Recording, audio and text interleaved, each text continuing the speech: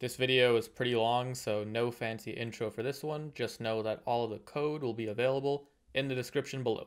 What's going on, everyone, and welcome to episode number 13 of Everyday Python Projects. We're going to leverage the power of Python today to help us save some money, and we're going to save ourselves a bunch of time. I guess that's the sound of time, and also you not smashing the like button. Do it. So I wrote a script that will scrape Expedia every 30 minutes and then email me the 5 cheapest flights based on my travel requirements. Check out the description below for the code and let's start saving some money. Let's start by importing everything that we'll need. Anytime you work with Selenium, you'll end up importing a ton of libraries just due to the nature of the work. Okay, this part is very important. For the entire video, we're going to utilize Google Chrome and Chrome driver. Otherwise, we won't be able to get this to work. After installing Selenium through pip, if you haven't done so already, we have to download the right version of Chrome driver. If you go to this website, chromedriver.chromium.org/downloads, you'll find the links to download Chrome driver based on whatever version of Chrome you have. In order to figure that out, click on the 3 dots right here, then click Help and About Google Chrome. Your version number is right here. Once you click on the right file and download Google Chrome driver, you must follow this step. Move the downloaded file to an area that you can remember or that you can get to easily. Once it's there, double-click on the file and execute the Chrome driver. Then you can close it down. I don't think you have to do this on a Windows machine, but for my MacBook, this was the only way I could get it to work without the system telling me it didn't trust the security of Chrome driver, even though Chrome driver is perfectly safe. Once you do this, then we can start writing code. I began by creating dictionaries for our flight information, such as where I'm going and on what dates I'll be flying. I'm using O'Hare and LAX because this flight is extremely popular and there's always flights to choose from. I'll explain in a bit why I chose dates that are a few months away, but we'll end up inputting all of this into Expedia. You might have noticed there's a space between the first letter in departure and arrival for both dictionaries, right here. For some reason, there's a bug in Chrome driver where it drops the first character of the string you send, even if you write a loop to do it letter by letter, but if you put in a space before the first letter, it works just fine. Then I created a function called findCheapestFlights, which will take one argument that we'll call flight info. The path is where I saved my Chrome driver, and driver is how we can open up a Chrome window. We can use this function for both the departure and the return, so instead of calling in departure flight inputs and return flight inputs, we only need to call in the keys of the dictionary like so, and then we can navigate to Expedia. Here you can see we're getting the values from the keys of flight info and assigning them to each variable. To see what we're going to do next, let's open up Expedia. The first thing I have to do is click on Flights. Then I have to click on One Way, since it's much easier to run the script twice for 2 one-way flights, instead of navigating a specific return flight were we to do this round trip. In order to click on these elements with Selenium, we need to use what's called an XPath to navigate the specific element on the page that we need to click. The basic premise of an XPath looks just like this. So it starts with a double slash, then you put in the name of the HTML tag that you're looking for, in this case A, an opening bracket, the @ symbol, the name of the attribute you're referencing, which here would be ARIA controls, an equal sign, the value of that attribute in quotation marks, and a closing bracket to pull it all together. To figure out what tag and attribute to use, you have to inspect the page and find it within the HTML. Let's take a look at flights, for example. Flights has the XPath that we just typed out. You can see here that this is an A tag and that ARIA controls has the value wizard flight PWA. The key to writing a robust script with Selenium is using an XPath that only appears once on the page. If the XPath appears more than one time, it's not guaranteed that you're going to select the information you're looking for. However, you can test this out by typing in your proposed XPath right here. And we see that we're able to locate an XPath.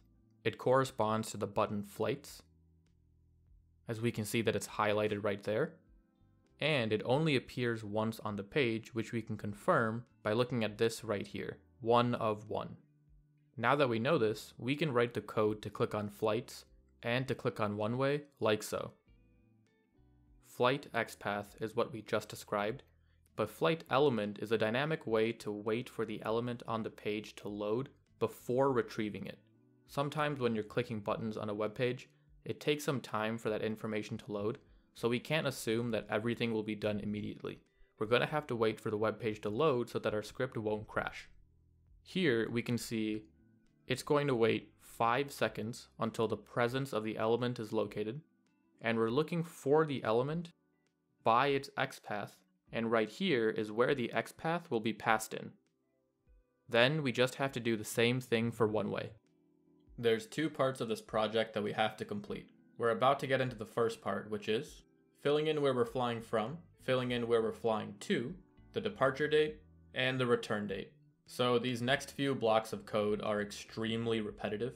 For the most part, they're going to be written almost exactly how we did it when we clicked on Flights and we clicked on that button for One Way. But if there's anything we have to change, don't worry about it. I will walk you through it. So here's all the code for part 1. So in the leaving from portion, it locates the XPath that I previously found through trial and error. Then it waits up to 5 seconds until it can locate it on the page. Then right here, it clears whatever information might already be there. It clicks the box, waits 1 second, that's what time.sleep does right here, so that there's enough time to pass in the information, and then it inputs the airport that we're leaving from. After this, it waits another second, and then this part is actually really cool. It really shows you how powerful Selenium is. It arrows down the list to the first item and clicks enter to input that value. This is duplicated for the going to portion, but there's some additional code that we have to write for the departure date. Like before, we're going to click on this element and wait 2 seconds, but when we do that, it opens up this calendar. If the date that we're going to fly is on this page, either in March or in April, then it can pick up the date no problem, using this XPath right here. In case you're wondering where trip date is coming from, that's coming from up here, which is coming in from the input that we're passing into our function. So here's the thing, let's go back to that Expedia page. So if you're trying to fly in any month that isn't March or April, let's say we're trying to fly in June, then this script is going to crash because June isn't on this page. That's where this line of code departing date element comes in. First, we're going to set it to be an empty string. The try and accept block will look for the date on that page for up to 3 seconds. If it can find it, then it will click on the date. If it can't find it, because our departure date isn't on this page, it will go to this accept block right here that gets activated if we have a timeout exception. Now it looks like we're throwing an error here. We probably have to import this up top. So we need to write from selenium.common.exceptions import timeout exception. So here it sets the departing date element back to an empty string and then locates the XPath for this arrow right here, and it clicks on it like so. That way we'll be able to go from month to month rather than being stuck with whatever is shown in the calendar when we first open it. Since we're in a while loop and departing date element is still an empty string, we're going to repeat what we just did by looking for the date. This will continue to happen until it can find the date by clicking that right arrow and going from month to month. Once it's able to do this, this code right here will click this done button and our date will be inputted.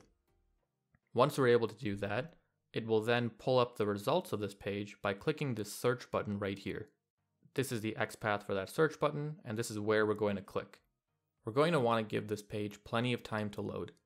I think 15 seconds is enough, but if you have a slow internet connection, you might want to opt for 20 or 30 seconds because the script will crash if the page isn't completely loaded. Alright, part 1 is done. Now it's time to start part 2, where we set the conditions of our flight.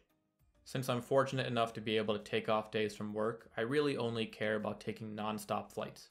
That way, I can take my time and pick any flight I want instead of trying to scramble for a very specific time.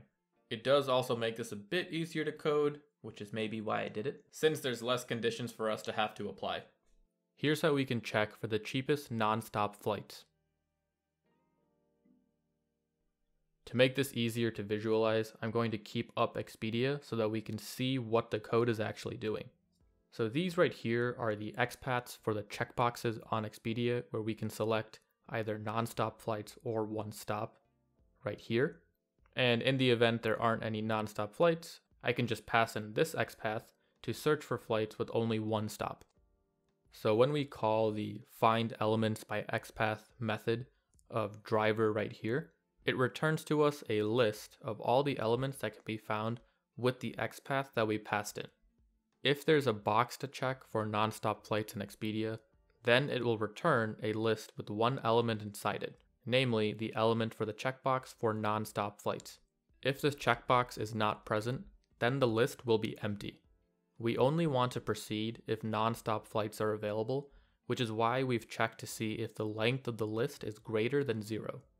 Then, if the checkbox can be found, we'll click on it right here, wait 5 seconds so that the page can load, and then search for any available flights with this line right here.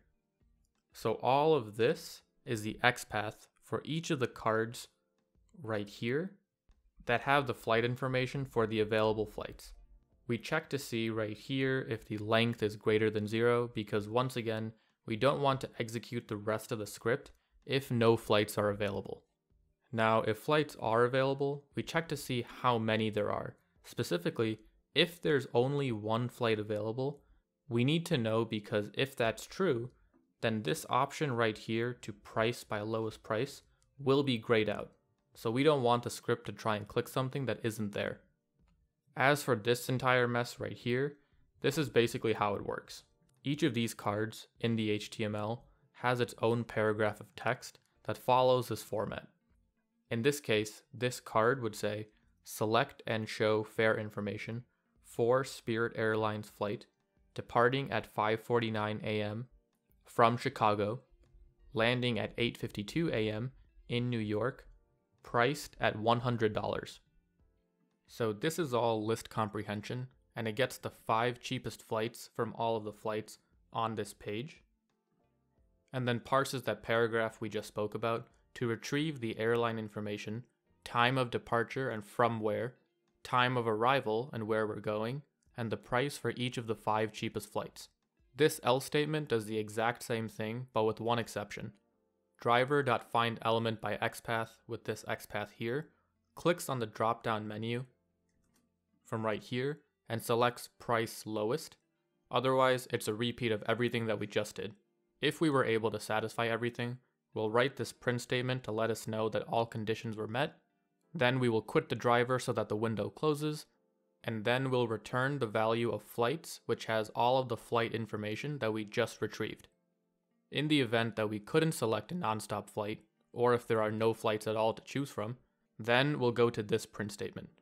It'll say that not all of the conditions could be met, the driver will quit, and then it will return an empty list. The last thing we have to do is to run our function for our departing and returning flights, save that information to a data frame, and then email that data frame to myself so that I can see what my Expedia scraper was able to find. We'll create a function called sendEmail where we run the function findCheapestFlights for our departure flight and for our return flight. That information will be saved to the variables departing flights and return flights respectively. Then we'll combine that information and put it into a data frame. Only if the data frame has information in it will it send out an email, and that's what we get with if not df.empty. As for this part right here, I read a text file in the same directory as the script to get the email and password info for my garbage email account. Then I instantiate email message and assign it to the variable message. The subject of message will say Python flight info, followed by the airport we'll leave from, the airport we're going to, the date we're leaving, and the date we're returning. All of this information being passed in comes from the dictionaries that we created at the beginning of the video. I'll be sending this from my garbage email account, and I'll send it to myself so that I receive all of the flight information. This bit here with this message.add alternative is HTML.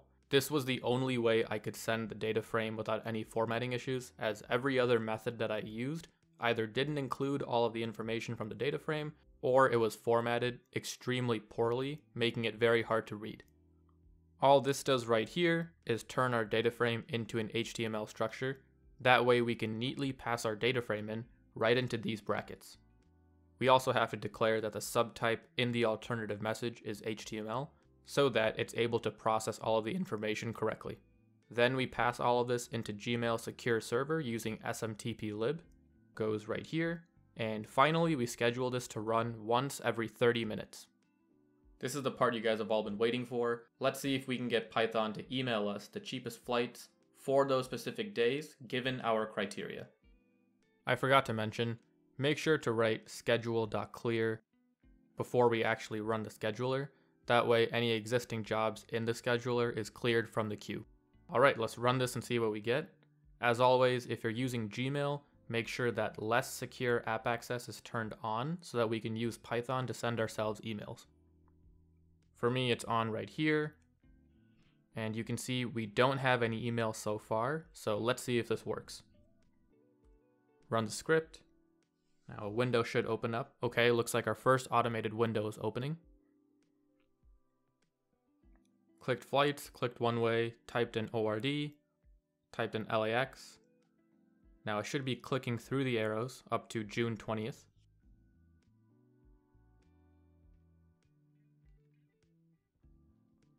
And it looks like it was able to click through it.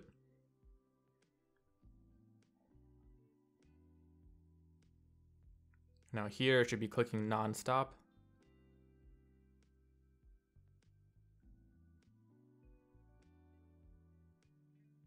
Okay, clicked it. And as you guys can see, my mouse is right here, so I'm not typing or clicking anything.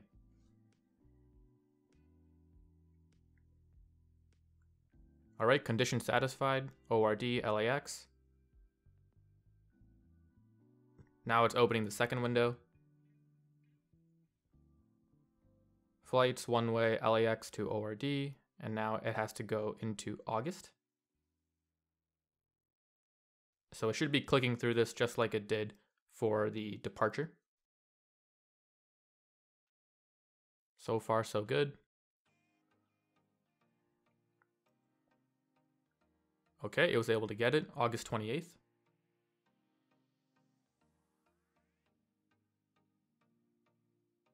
Non-stop once again.